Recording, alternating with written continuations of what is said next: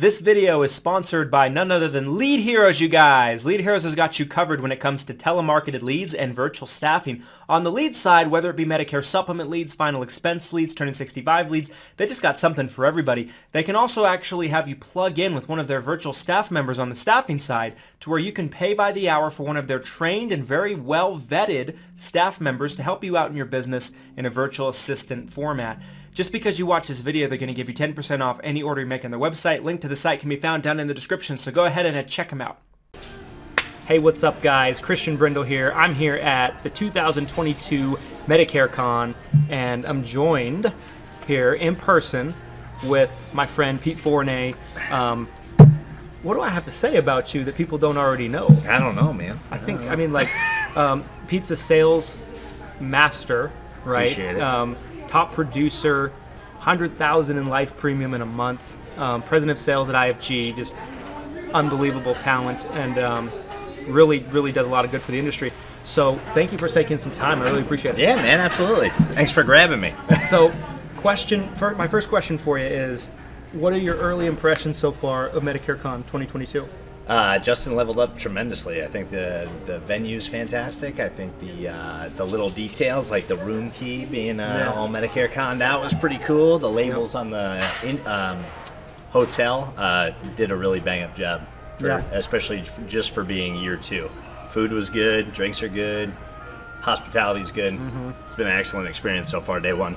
Absolutely. I couldn't agree more. I wanted to pick your brain a little bit for the audience about how does a person go about writing $100,000 in a month of life premium, right? Like, because if I remember correctly, you did some direct mail drops, right? Mm-hmm. Yep. You bought some age leads. Correct. I've always been under the impression that you can make sales with any kind of lead. If you know what you're doing and you know how to conduct the phone call.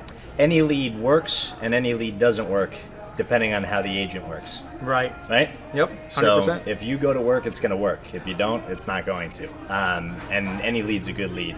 On the age lead situation, you just have to remember, at least my averages, 10% of your age leads are easy sits. So if you have 500 age leads on hand, that should constitute 50 appointments, right? And depending on how hard you're working, that might be 2 weeks, that might be a month, that might be 60 days. But that pack or whatever should translate directly into 10% set ratio, right?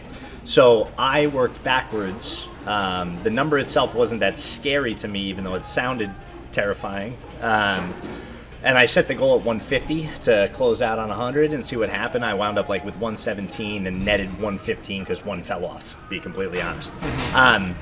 But with that, I just worked backwards on the numbers. So my average deal size is around $262 a month for life insurance. So that right there, if I had 500 age leads, I'm going to get 50 appointments. That times 262 is 150. Right? Because 262 a month's like 3,100 in premium or so. So that should be my 150 plus referrals plus brand new leads. So I only spent about $6,800 to do it. Did a couple mail drops that did really terrible returns. So because I'm in Wilmington and we got like north, south, west, and the ocean, right? So there's not a lot of land to drop in. So I only did one county, which might have been a mistake, but whatever. And it returned terrible. So I went back to my roots and went the age lead route. Love it. Yeah. Love it. Here's a question for you that I think a lot of people that watch this, especially if they're newer in the business, probably would wonder. Sure. What is the best way for someone to become really good at selling? Because selling's an art form. Would you agree? Yeah, 100%. And I think you can turn into it. I mean, sales is like innately, you're born with it. I feel like I was born with it. Andrew over there is born with it, right? But it is a skill that you can learn and master, and you can develop someone from a fetus salesperson into a mature one. I think the easiest way to do it is to pay for it. That's your ultimate shortcut. Agreed.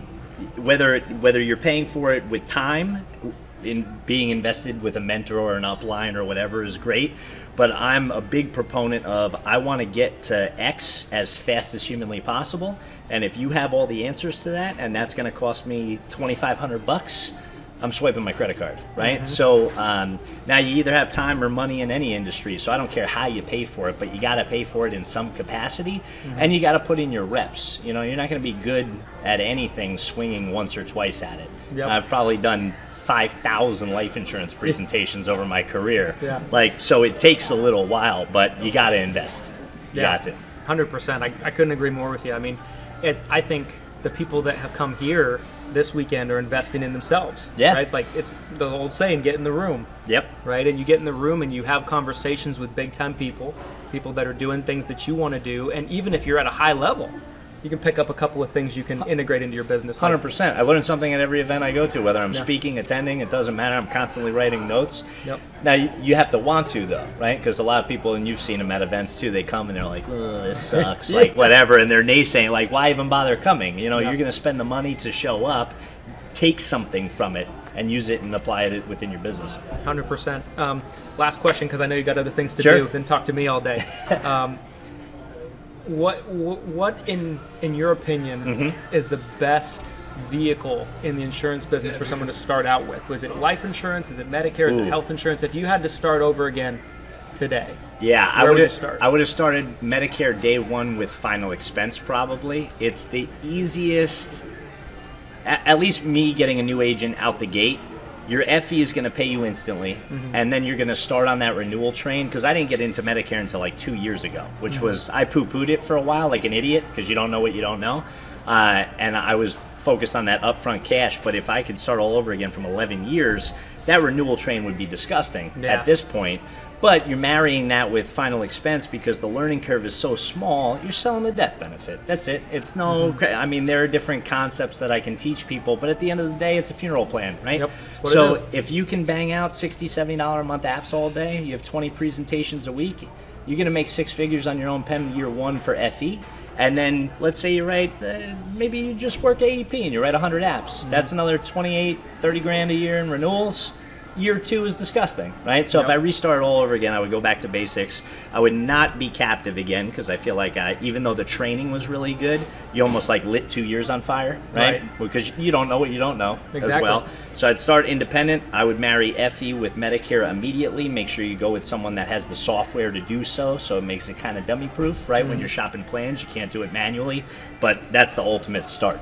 And then expand within your portfolio based on who your client demographic is. So if you're in FE and Medicare, a natural progression would go to learning annuities, because it's the same thing. It's solutions for older people, right? If you're in the mortgage protection space, maybe you want to learn how to cross-sell ACA instead, so you're not muddying the water, right? Too many agents go off on, with goo-goo eyes, and all they're over like, the place. I want ACA and short-term medical and Medicare and whatever. FE and Medicare to start, and then slowly expand beyond that. Great stuff. Thank you for your time. Absolutely, Thanks man. for your It's knowledge. great seeing you. Anybody that watches this, where can they find you? What's the best place to find Pete? Sure, PeteFournier.com. You can follow me on any social media platform at Peter J. Fournier, Fournier. Slide into my DMs, hit me up with a question, whatever you guys need. Awesome. Well, guys, if you like this video, you like content like it, let me know by dropping a like, comment your thoughts, subscribe, and we'll see you next time. Thanks, guys. See ya.